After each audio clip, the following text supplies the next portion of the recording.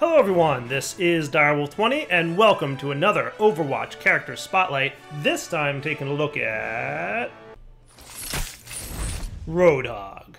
Roadhog is another one of the tank classes, and unique among the tank classes in that he really doesn't have any way to protect his allies from receiving damage. Zarya has her bubble shields, Winston has a shield, Reinhardt has a shield, and D.Va can even block projectiles coming in front of her, but Roadhog really doesn't have any of that. He's just a big heavy dude that's easy to hit. However, he's really good at taking damage, he's really good at healing himself, and as a result, he's kind of like a first target for some enemies. So maybe in the way that, your enemies will try and focus on Roadhog as opposed to your allies, I guess that might be a way to consider him as a tank. But he definitely has a ton of health, and he's mostly represented as a tank class because of that. So we can see he's got 600 health and a bunch of abilities that we're going to take a look at right now. So Roadhog's weapon is a shotgun, and it only has 4 units of ammo, so you want to use them sparingly. As it's a shotgun, it's definitely useful at close range. It can one-shot many characters, and it's very useful against other tanks as well. However, at medium range, it's not all that useful, and at further ranges, it's pretty much almost worthless, depending on how lucky you are with those shots. So you definitely want to make sure that your enemies are close by. However, it does have a right-click ability, which has like more of a focused shot to it. Nice.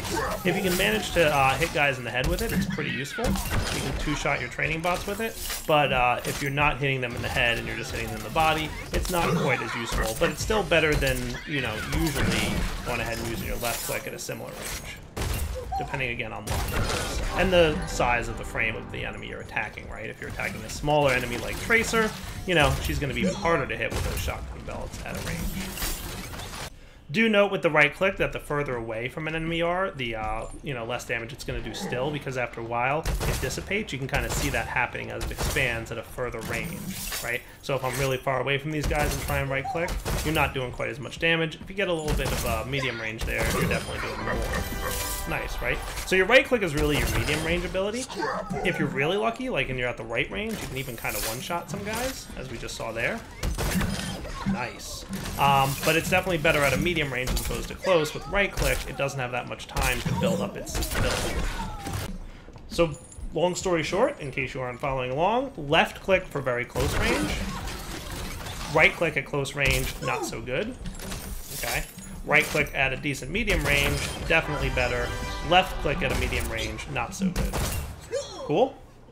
Now to help you out with getting enemies in range, you have your shift ability. Nice. So the hook is actually really good at pulling enemies towards you, obviously, and it's got a decent range. And it'll put them right in front of your hitbox. Now sometimes it can land a little bit to your left or right, be aware of that, but it's really useful, and this thing's great. The hook has so many useful abilities, it's even hard to explain. You can pull Reaper out of his ultimate, you can pull Bastion out of his turret mode, you can interrupt a lot of people, and it also has like a little bit of a stun effect for most enemies. Just make sure you don't miss it, because, it's got that 6-second cooldown or so. Nice. A typical combo, by the way, just to make sure that you do manage to kill people, go ahead and throw your hook, left click, and melee attack. Very useful to do that in combination. Roadhog has a bunch of health, as you can see, 600 health. I think that's one of the most of all the characters in the game, and his E ability is very useful. It heals him for quite a bit. You can see I was just under 400 there, and I still healed up all the way to full. So from 296, if I go ahead and heal, 597. Nice. So, pretty decent amount of health that you're going to get as a result of using that E ability, and it's on a pretty short cooldown, only about 8 seconds or so. So, that's Roadhog's survival ability, the ability to heal pretty quickly. Now, obviously, if you're getting blasted down, that, won't necessarily save you, but I've seen that, keep him healed through some pretty nice ultimates as well. And finally, his Q ability, Whole Hog.